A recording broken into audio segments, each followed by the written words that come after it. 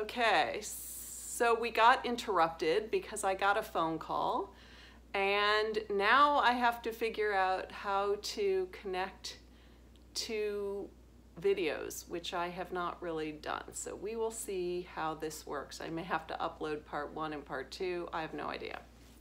Okay, so that brings me to my third whip or new cast on for this week, and that is this really interesting pattern called Bonjour High. I saw it on the Espace Tricot podcast. It is one of their patterns, and I thought it was very, very cool.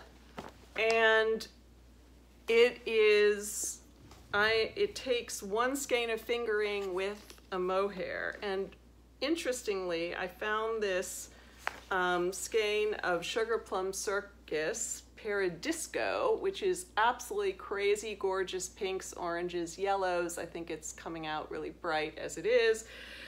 But I'm pairing it with this Rowan Kid Silk Haze in a light sort of beige, and I couldn't find the colorway. But together, you can see it really softens the color. So if I hold the two next to each other, I think you can really see that one is the skein is much brighter, the ball is much brighter.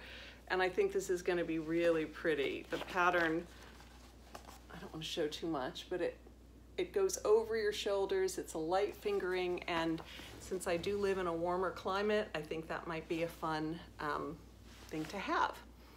Okay, so I have a couple more things to share with you. I have my Stashing the Joy. I got a really exciting purchase from Jill Draper Make Stuff. First of all, it came with this gorgeous tote, Make Something, jilldraper.com, with the big knitting stitch. It's huge and really nice canvas, and somehow I didn't even know that it was coming. I ordered skeins of yarn. I didn't see that there was any giveaway or freebie, and it came. So that was a really, really fun surprise.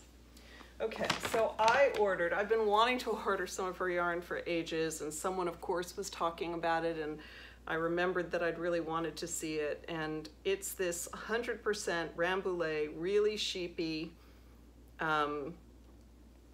it's called Mini Empire Heather. It has 213 yards, so it's a worsted weight, and it's in this gorgeous bluish color, which is called North Atlantic. I think you can see it. It's kind of blowing out. It's not quite as green as it looks. And then there is this Lemon Zest, which of course I love. This one is called Walnut. It's a deep, deep brown.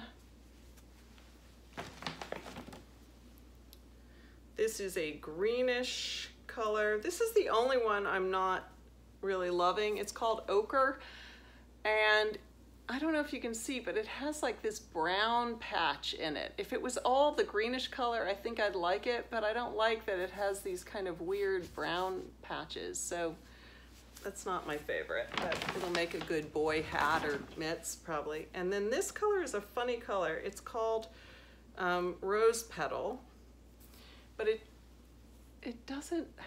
has like an undertone of purple. So it's kind of pinky purple undertones. It's very pretty. So I don't know what all of that will be, but I assume they will be hats and mitts and gifted at some point. So that's really exciting. And then my other purchase was something I forgot about. I ordered, I think in, gosh, when did I order this? And where is it too? Here it is. I think I ordered it in August, totally forgot. I ordered it from a company I've never ordered from before, Stacy at Stress Knits, and she has a podcast, which I'm sure many of you have seen. Anyway, I celebrate, as I said, Hanukkah, and this is the season of Advents. We don't really do Advents, but as a knitter, I didn't really want to be left out, so I ordered her Hanukkah Advent. One, I wanted to support a maker who was supporting Hanukkah. we are in the minority. We don't have a lot of fanfare this time of year, certainly not the same as Christmas. It is a minor holiday in the Jewish calendar that has been made bigger because of the American celebration of Christmas. But it's fun, and the idea of having something open each night of Hanukkah, there are 8 nights, was fun. So it's less expensive too, which is nice, than a regular Advent, which has, 24 days and then a skein. So this has 7 days and then a full skein. And she did them all in these little bags, which are really cute. They're all labeled with the numbers, and then there's a big one in blue wrap for number 8, the 8th night of Hanukkah. And then they are all in this little nice sturdy burlap sack. So, I guess, or whatever you call that, linen sack. So I really like that I have it. I totally forgot that I ordered it in full disclosure, but I think it'll be really cool. Okay, just a few more things. I also ordered something I saw on a podcast called the Knitting Planner. I'm a little confused because when the person held it up, it looked gigantic, and they talked about how big it was. So I'm guessing that the 2020 version was made smaller. Honestly, I don't know what happened. I kind of wanted it big because I like a really big planner, but it has room to plan projects, and in the back it has graph paper for notes, and then it has projects I want to knit. It has knitting pattern abbreviations, which is always nice to have. It has a Elizabeth Zimmerman quote, "Properly practiced knitting soothes the troubled spirit, and it doesn't hurt the untroubled spirit either." It's pretty cool. So, has some pretty, knit pictures and stuff. So anyway, I thought that would be a fun, you can Google it, it comes up, I forget, there's a designer who does it, and it's on her website. It's not very good podcasting information, sorry. Okay, so last 2 things. That was stashing the joy and now sharing the joy.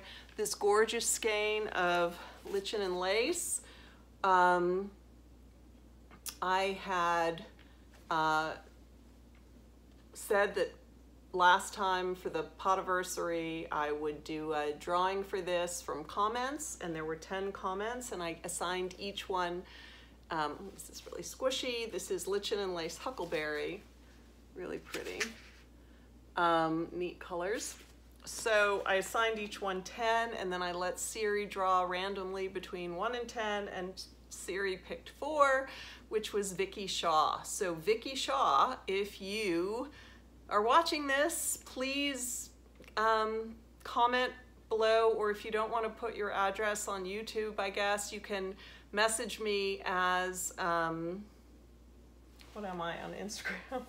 Rach Lee Book Girl on Instagram. So you can, it's posted at the beginning of the podcast. So you can do that, or I am Rach Lee on Ravelry, and you could leave me a message on Ravelry, although that is probably the least likely place for me to find you quickly. So the Instagram message would probably be a great way to do it, or even better, comment below and tell me to look somewhere, and I will find it and get it out to you, and that's exciting, and I hope you love it and use it and enjoy it.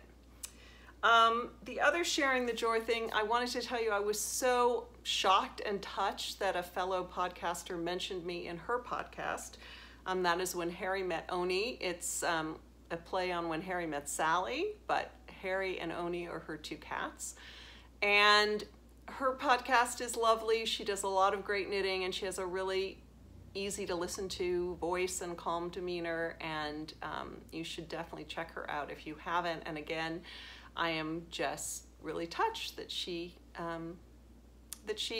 commented on me or shared my podcast on hers. So that was a huge surprise and really, really nice.